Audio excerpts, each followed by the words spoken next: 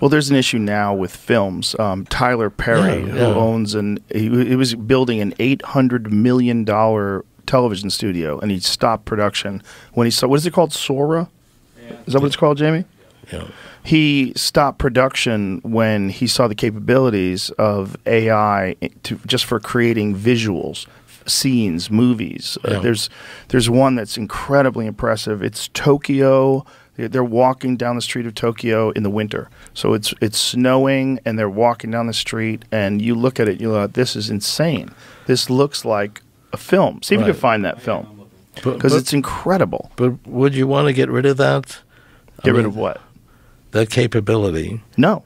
No, I don't want to get rid of the capability. Right, but people do want to get rid of it. People that make movies, that actually film things with cameras and use actors are going to be very upset. So this is all fake, which is insane. Beautiful, snowy Tokyo City is bustling. The camera moves through the bustling city street, following several people enjoying the beautiful snowy weather and shopping at nearby stalls. Gorgeous sakura petals are flying through the wind along with snowflakes. And this is what you get. Yeah. I mean, this is insanely good. The variability, like just the way people are dressed.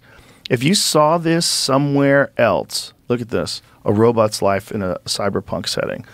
If you saw this, you would say, oh, they filmed this. But just look at what they're able to do with animation and kids' movies and things along those lines. Yeah, and it's going to get better. Yeah, it's just incredible. I mean, it's a new art form. So right there, the smoke looks a little uniform. But, yeah. I mean, there's some problems with this, but not much. Yeah. And you imagine what it was like 5 years ago, and then imagine what it's going to be like 5 years from now. Yes, absolutely. And it's insane. No one took into consideration the idea that kids are going to be cheating on their school papers using ChatGPT, but my kids tell me that's a real problem in school now. Yes, definitely. So no one saw that coming. No one saw this coming. And what we're at now is what ChatGPT 4, right? 4.5? Is that what it is? Well, 4.5 is coming. 4.5 is coming. 5 is supposed to be the massive leap. It'll be a leap, just like 3 to 4 was a massive leap. So yeah, but it's gonna continue. It's never going to be finished. Right. It'll keep going, and it will also be able to make better versions of itself. Correct. And yes, well, we do that. I mean, technology does that already. Right. But if you scale that out 100 years from now, what are you looking at? You're looking at a god. Well, it'll be less than 100 years. I mean... So you're looking at a god in 50 years?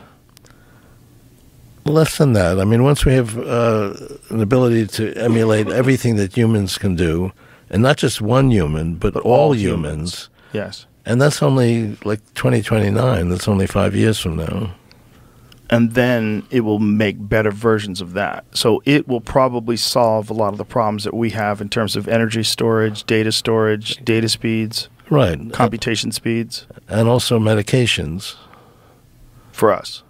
For humans, yeah. Well, wouldn't it be better just download yourself into this beautiful electronic body? Why do you want to be biological? I mean... ultimately, that's what we're going to be able to do. You think that's going to happen? Yeah. So do you think that we'll be able to...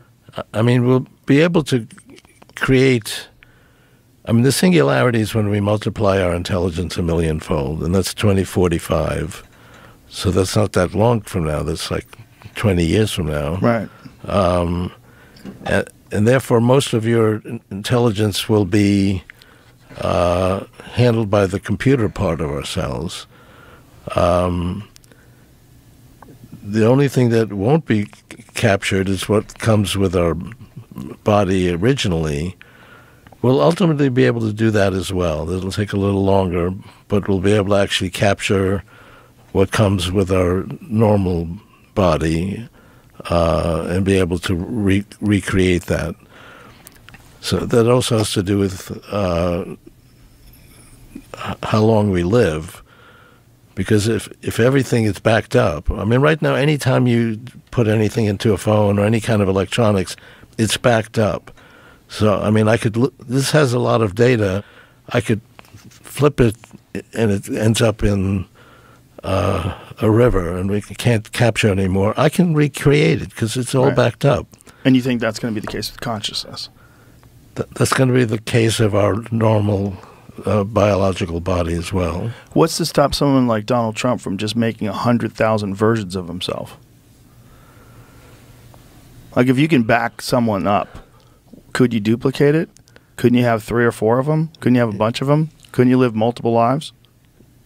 Yes. Would you be interacting with each other while you're living multiple lives, having consultations about what is St. Louis Ray doing? Well, I don't know. Let's talk to San Francisco Ray. San Francisco Ray is talking to Florida Ray.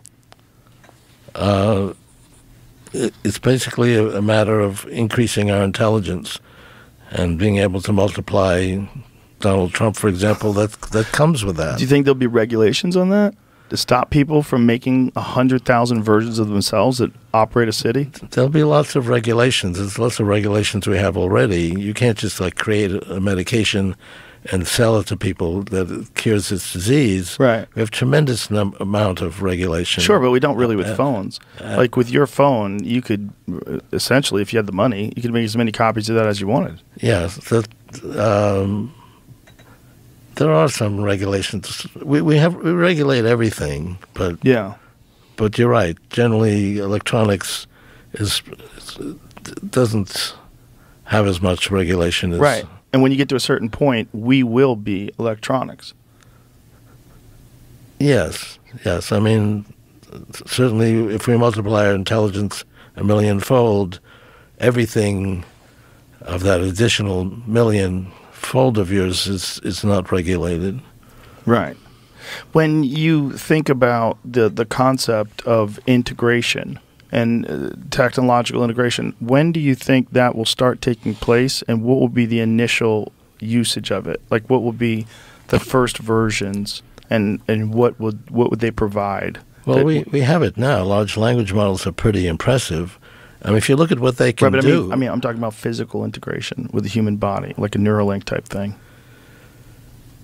Right. Some people feel that we could actually understand what's going on in your brain and actually put things into your brain without actually going into the brain with something like Neuralink. So something that like sits on the outside of your head? Yeah.